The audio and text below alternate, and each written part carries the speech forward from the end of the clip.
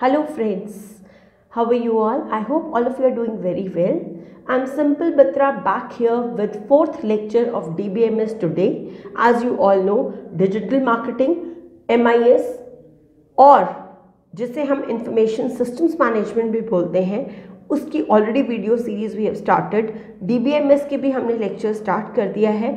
आज हम lecture 4 DBMS का स्टार्ट करेंगे, जिसमें हम बात करेंगे majorly what are the advantages of DBMS, disadvantages of DBMS as well as characteristics of DBMS। So let's start today's lecture. DBMS Lecture 4. Today we'll be covering characteristics of DBMS, advantages of DBMS, disadvantages of DBMS, also called as limitations of DBMS. Now, आज का lecture ख़त्म करने के बाद, आज का पूरा video देखने के बाद, we will be in the situation to write down answers for what all are important characteristics of DBMS. कई बार क्वेश्चन ऐसे भी आता है, explain DBMS and its characteristics. So, point 1 will cover the same. What are the advantages of DBMS? Question number 2. What are the disadvantages or limitations of DBMS? दोनों का answer same रहेगा. Let's start. Characteristics of the DBMS. Till now we have already covered 3 lectures of the DBMS.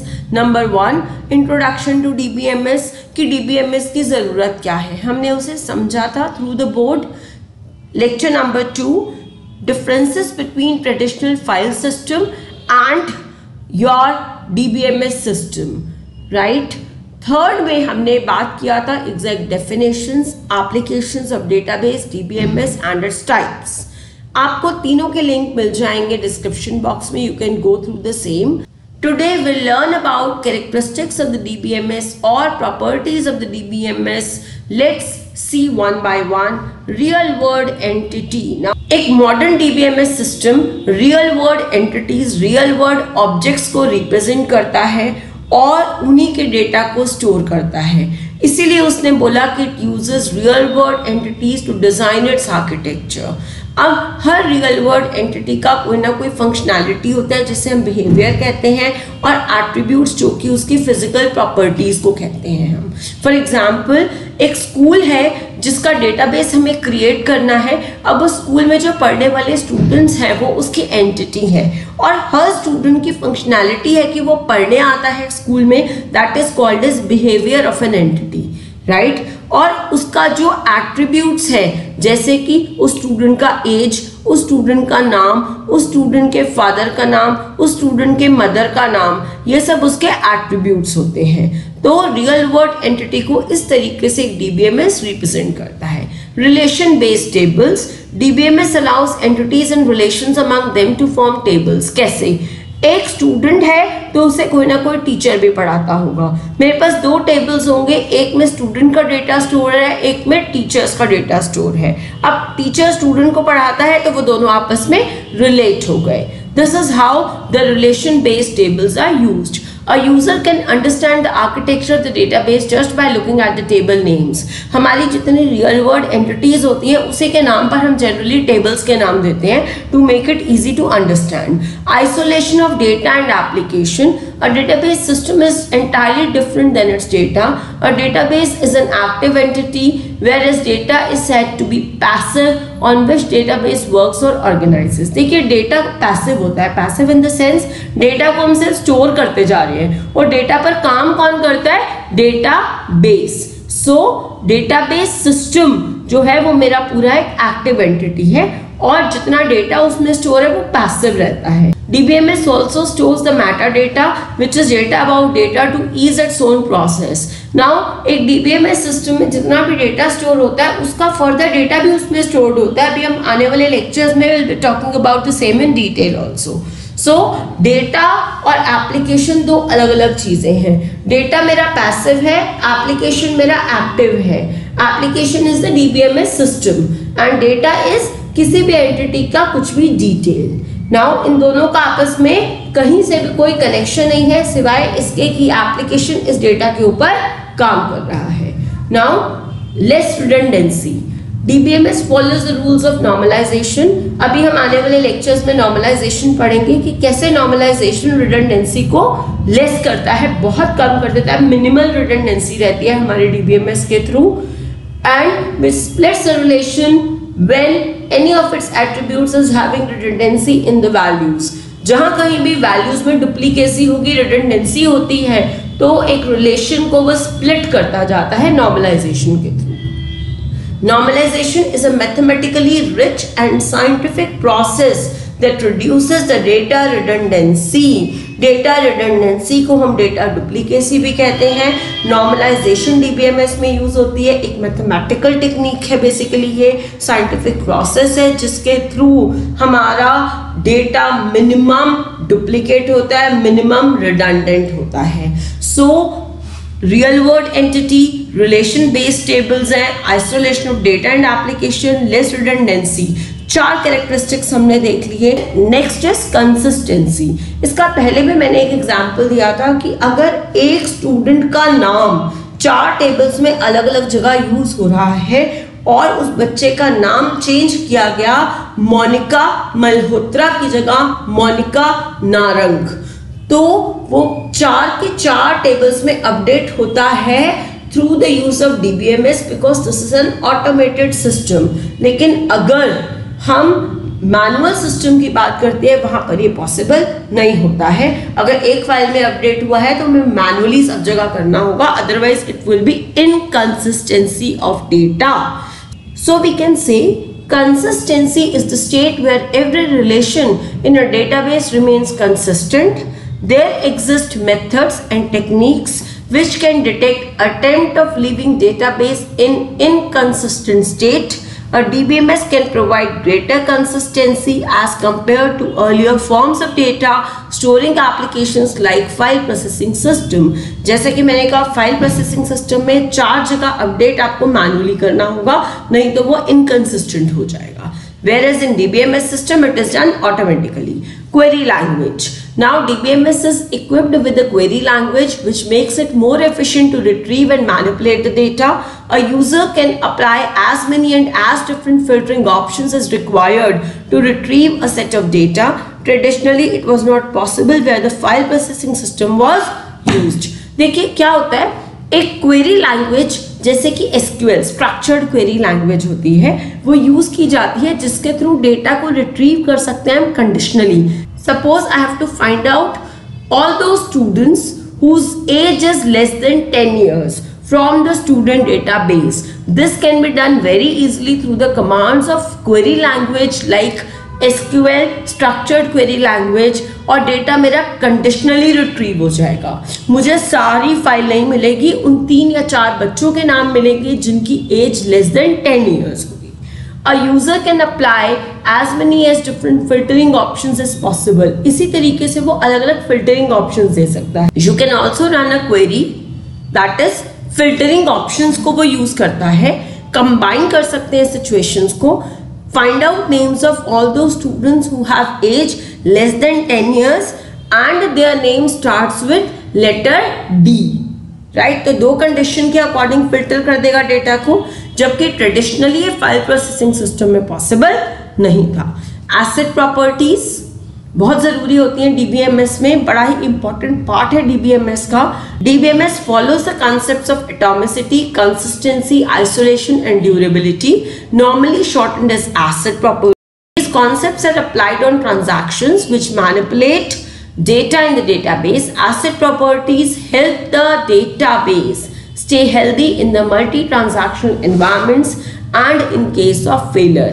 ये चारों properties वो properties है जो कि हर transaction पे अप्लाई होती हैं किसी भी डेटाबेस में, जब भी हम डेटा पे कुछ भी मैनिपुलेशन करते हैं. देखिए, healthy multi transactional environment means जहां पर मल्टीपल ट्रांजैक्शंस एक साथ की जाती हों.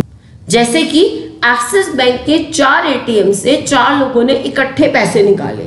That is called as multiple transactional environment of a banking system or of a bank DBMS system, right?